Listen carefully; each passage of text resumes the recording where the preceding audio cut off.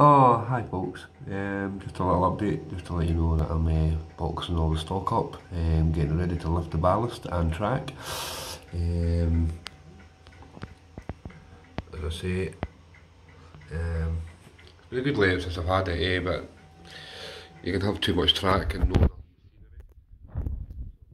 That's what I'm doing. I'm scrapping this and getting a bit more scenery into it, and lifting all the track. I'll do a tutorial on that later on the track, how to lift your track and save it.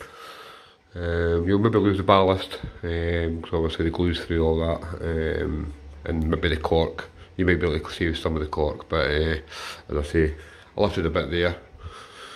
It's all went hard, obviously, but there's a wee trick to it, man. But yeah, you can re-lift it all and save your track to save you buying more if you're on a budget. But yeah, as I say, I just thought I'd get you a wee tutorial. This slate will be replaced with another one, and I'm building a second one after that, which is going to be kept a secret now, because that'll be good when it comes along.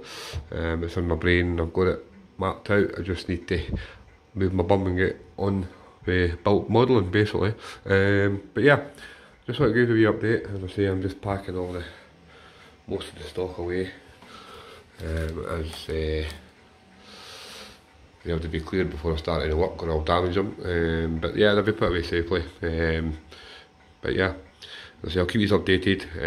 I'll cover a couple of more videos on there. As I say, how to lift your thingy. There's a wee trick to it. But yeah, keep on modelling, as I say, and keep in touch and stay safe. Catch you later. Bye.